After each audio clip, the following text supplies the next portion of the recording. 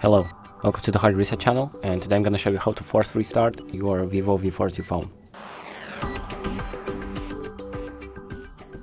So for example, if your phone is freezing and you can't restart it the simple way, then what you can do is hold the power button and the volume down button at the same time for 10 seconds.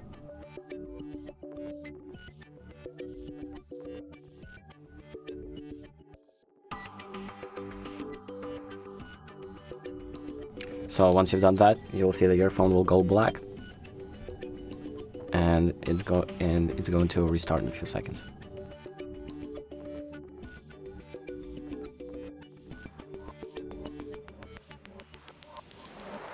So there you go, it's powering back up, and that's about it.